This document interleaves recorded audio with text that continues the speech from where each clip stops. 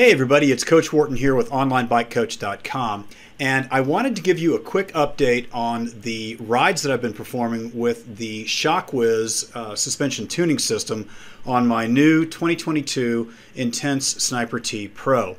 We're about 21 rides in, and I've missed one or two data points, but largely I've gotten a pretty good solid picture of what needs to be done, and that's going to culminate in a trip tomorrow morning over to Mad Racing with Mike Davis, where I'm going to leave the bike and the rear shock, and we're going to get that thing tuned up the way that the ShockWiz is recommending.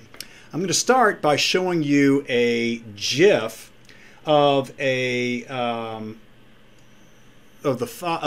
21 rides that we've got going, and I've highlighted the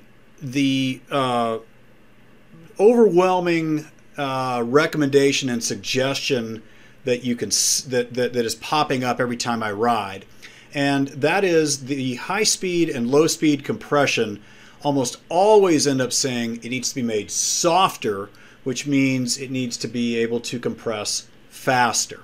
Now, there are a couple of episodes where I've had some rebound suggestions. I've had one or two requests for air pressure adjustment, no changes in the spring ramp, and not much, again, with the high speed or the low speed rebound.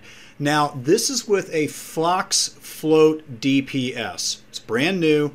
It's got it's a great rear shock. But I want you to see that as I'm talking, everything is saying we need a softer suspension, we need a softer compression, softer compression, softer compression, and softer compression, both high speed and low speed.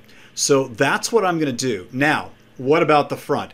I'm going to save that for another video. I'm getting a lot more stochastic data, and it's yielding a little bit of a different value, so to speak. And I am going to probably end up putting some stuff in there and kind of making it. I'm going to work with it, and I'm going to make it. I'm going to add a spacer to that, but I'm also going to make a video showing the compression delta between a fully opened chamber and a chamber with a 10 cc spacer built in. Anyway, that's really about it. I'm going to let this speak for itself, and the next several days after I get the bike back, I'm going to be uploading and saving the data, and I'll share that with you when I'm done.